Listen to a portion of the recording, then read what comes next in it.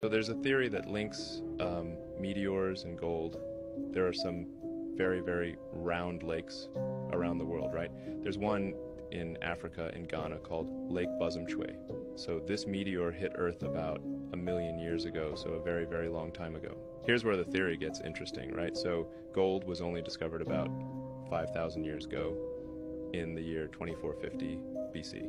But Ghana is one of the biggest gold producers in the world.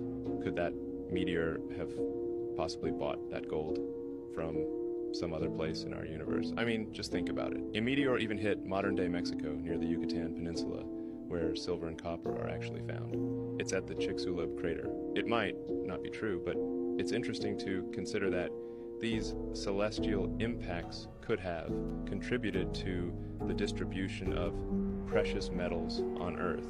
Imagine the cosmic journey these elements might have taken before arriving here.